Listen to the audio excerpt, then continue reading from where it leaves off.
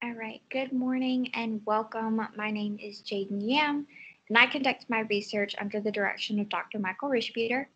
And my project was on the Paleopalynology of the Eocene and Oligocene in the White River Formation of Wyoming. So before we get started, I just want to provide y'all with an outline of where this presentation is headed. So first, I'm going to start off with the history of the Eocene-Oligocene transition and how it occurred globally. But then I want to relate that to the identified polynomorphs as related to this Eocene-Oligocene transition, but in the Douglas, Wyoming locality, and look at some of the changes that we saw and the significant findings in the plant taxa. But then I want to provide y'all with a little bit of perspective and give you a modern analog of the changes that we saw in this Douglas, Wyoming locality. And finally, I want to conclude with some of the key findings and takeaways from this specific study, but also what this means for palynological reconstructions and climate transitions in general. So climate transitions show marked changes in flora and fauna. So one of these climatic transitions that occurred was this Eocene-Oligocene transition that occurred approximately 33 million years ago. So this image is a reconstruction of this greenhouse world of the Eocene. So this epoch was known for its temperate and moist climates that were dominated by tropical and subtropical rainforests, as you can see here. But as the greenhouse world gave way to the icehouse world of the Oligocene, a global climate transition occurred. So the world transitioned to a cooler, drier climate that was going to be dominated by grasses and other herbaceous taxa. So this reconstruction just shows the stark contrast to the one previous with obvious vegetational changes. So that would include things like the loss of exotic woody taxas, but also the increase in xeric shrublands and grasses that were better adapted to this cooler, drier climate. And another thing I'd like to point out about these reconstructions is that they were most often done based on the presence of vertebrate fossils. So while there were the presence of these vertebrate fossils, we specifically wanted to look at the plants. And because of the preservation in this Douglas locality, very few plant megafossils were preserved, so we relied on the pollen and spore data. So pollen and spores are able to be preserved better because they contain sporopollenin, which are resistant to this degradation and allow for the persistence in these types of sediments. So this Eocene-Oligocene transition has been seen in other nearby localities such as Colorado and Nebraska. And the cooling seen in these localities have been correlated to Antarctic glaciation. So this is where the expansion of Antarctic ice caps caused changes in the ocean circulations and contributed to this cooling trend of approximately 5 degrees Celsius. And this climatic cooling is what caused these vegetational and faunal changes that we're seeing in different localities. So the figure to the left just shows the stratigraphy of this White River Formation in Wyoming. And this red line delineates this Eocene-Oligocene transition as it occurred approximately 33 million years ago. So as it continues to this figure on the right, which shows the White River Badlands near Douglas, Wyoming, you're going to see an obvious demarcation in the rock strata. So this white ash layer has been absolutely dated to 33.8 million years ago, which coincides once again with that Eocene-Oligocene transition. So sediments and samples found below this white ash layer will be from the Eocene, and then samples above this white ash layer would be correlated to the Oligocene epoch. So while other localities have more information based on the vertebrate fossils and plant megafossils, eastern Wyoming and Douglas show a gap in this knowledge from this lack of plant megafossils. So to bridge this gap, we analyzed pollen and spore samples from stratigraphic sequences of this White River Formation and identified ecologically significant plants that were living when these worldwide climates were changing from warm and wet to cooler and drier. And our hypothesis was that if climatic conditions were changing, then the pollen and spores would also be changing to reflect these new plant groups that were moving into this formation and emerging and becoming dominant flora.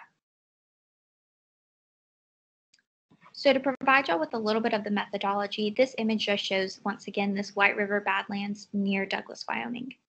So these sediment samples were collected from the White River Formation, which spans approximately 250 vertical meters. And they were collected by Dr. Rishbeater in past years, but also by Dr. Kent Sundell from Casper College.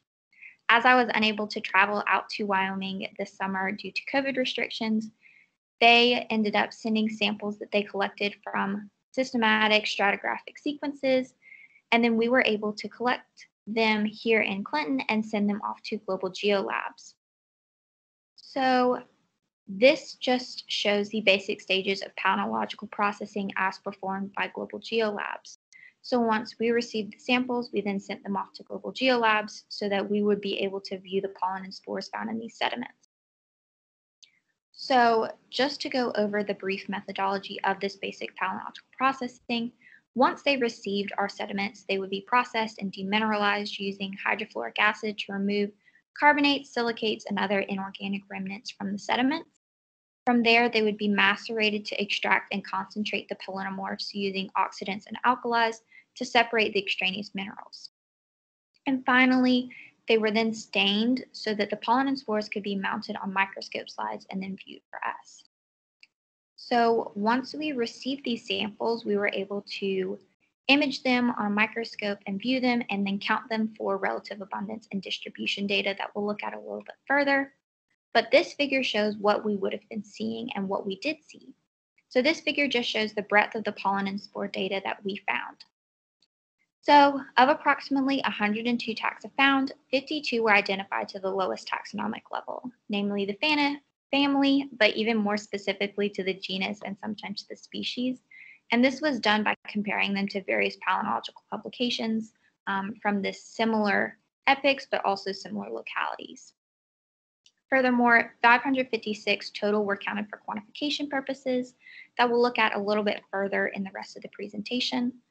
But of those identified, the 27 seen on this slide were determined to be significant climate indicators.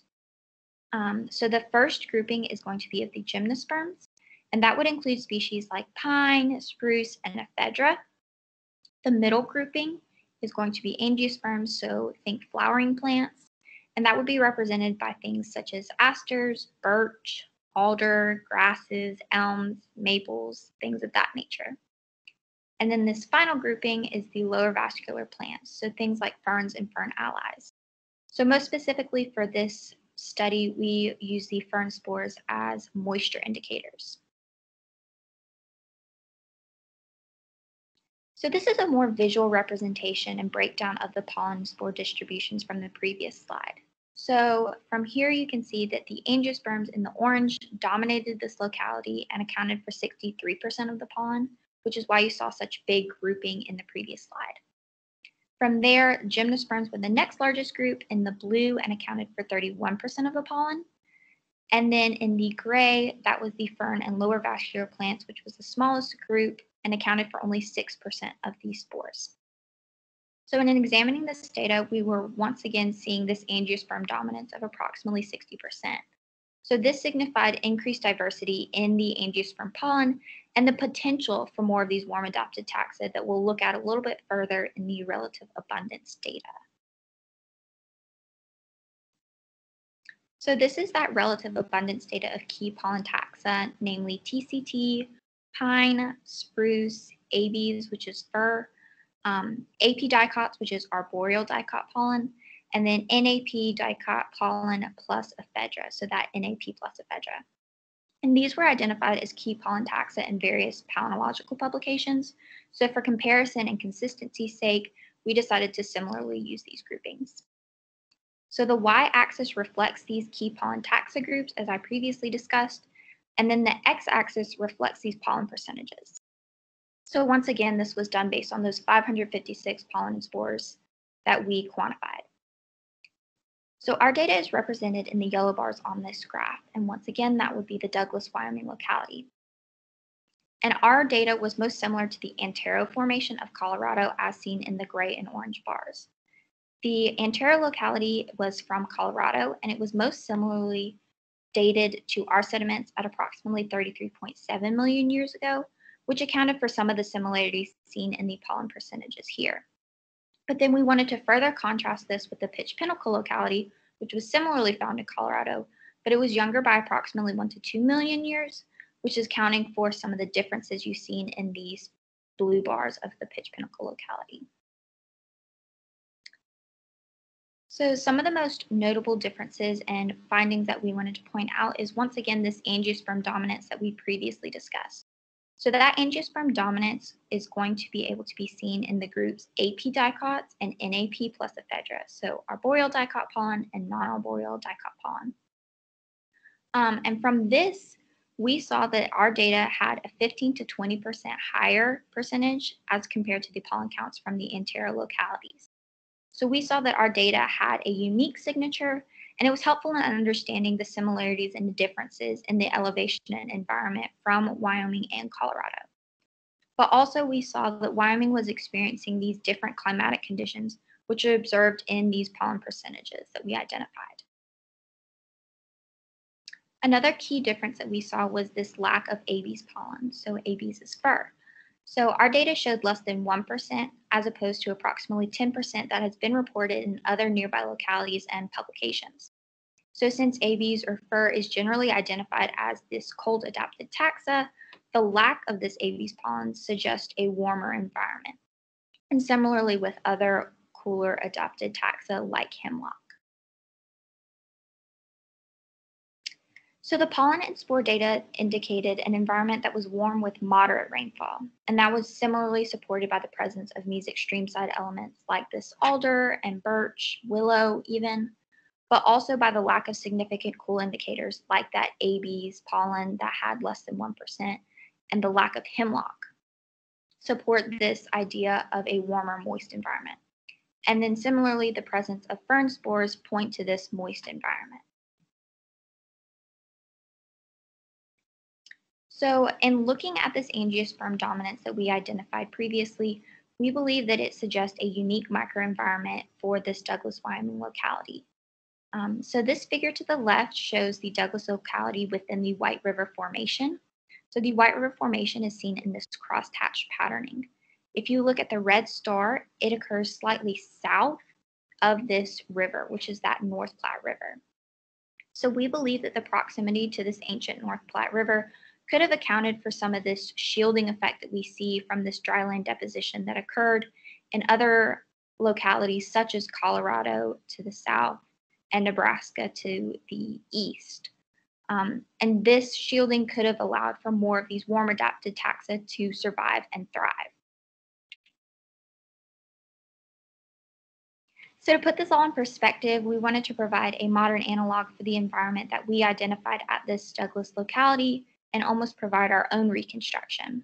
So this is an image of Musgrove Mill here in Clinton, South Carolina, as we know it. So here in this image, you can see that there are small ferns lining the banks of this water, which would be analogous to that ancient North Platte River and those fern spores that we found, pointing to this moist environment. In the background, you can see several beech trees, which is alluding more to this temperate climate as opposed to the cooler, drier climate. And similarly, you see the presence of small herbaceous taxa and grasses, but not to the extent seen in the previous reconstruction of the Oligocene. So this is that previous reconstruction. And once again, these differences in these reconstructions are stark given the lack of warm adapted plants. So while we did find evidence of these grasses in xeric shrublands, it was not to the extent found in this image. Once again, our findings were more representative of a moist, temperate environment that was seen in the Eocene. So the major conclusions that we found were that global climate changes were occurring during this Eocene and Oligocene. So the paleontological studies could be used to inform how past environments were impacted. So by looking at the past environments and the pollen and spores from this Eocene-Oligocene transition, we can kind of fast forward in the event that other global climate changes occur, whether it's warmer or cooler. Similarly, the prior research with vertebrates and plants reflected changes from warm adapted to cooler adapted taxa, but our data showed this continuation of this warmer, moist environment. So instead of seeing this more dramatic change in the plant taxa, we saw continuation of this warm, moist environment that we believe is due to the proximity to the ancient North Platte River and that shielding of the dryland deposition. Furthermore, the pollen and spores identified in this study indicated that Douglas Formation of Wyoming was not experiencing the same level of environmental change. So, as the world was experiencing this climate transition that accounted for this cooling event and seen in other localities like Colorado and Nebraska, there was this non-uniform changes that were seen in this Douglas, Wyoming locality. Again, attributed potentially to the proximity to the ancient North Platte River, but also to that shielding effect. So I'd like to thank my mentor, Dr. Rishbeater, and the support of the Presbyterian College Summer Fellows Program, but also the Department of Biology for funding this research. I'd like to thank Ms. Rishbeater as well as Dr. Kent Sundell, Global Geolabs, and Bobby Martin from Martin Microscope in providing us with these samples and allowing us to be able to view them for this kind of virtual research experience that I had. Thank you.